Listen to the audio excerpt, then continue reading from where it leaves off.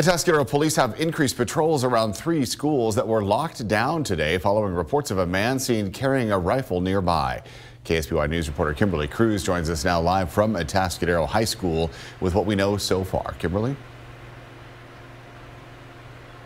Good evening, Richard. We are live at Atascadero High School. Now, earlier today, this whole area was completely different with heavy police presence as well as road closures as officers search for a person with a gun.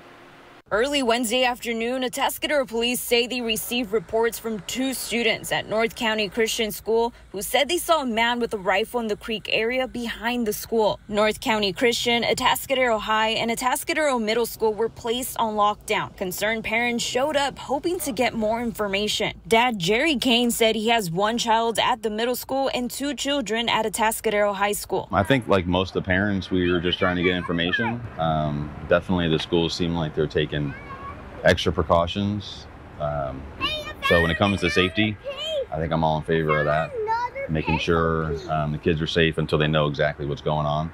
Atascadero police called for help from the CHP, San Luis Obispo County Sheriff, and Paso Robles Police Department. Officers conducted a sweep of the creek and used a helicopter and drone to search the area, but were unable to locate anyone. By 2:45, the lockdown had been lifted at all 3 schools, and several roads that were shut down were reopened.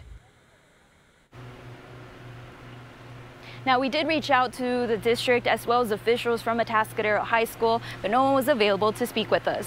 In Atascadero, Kimberly Cruz, KSBY News. All right, Kimberly, thank you. And because of today's events, the Atascadero Farmers Market was also canceled. Authorities are asking anyone with information about the subject of the search to call the Atascadero Police Department.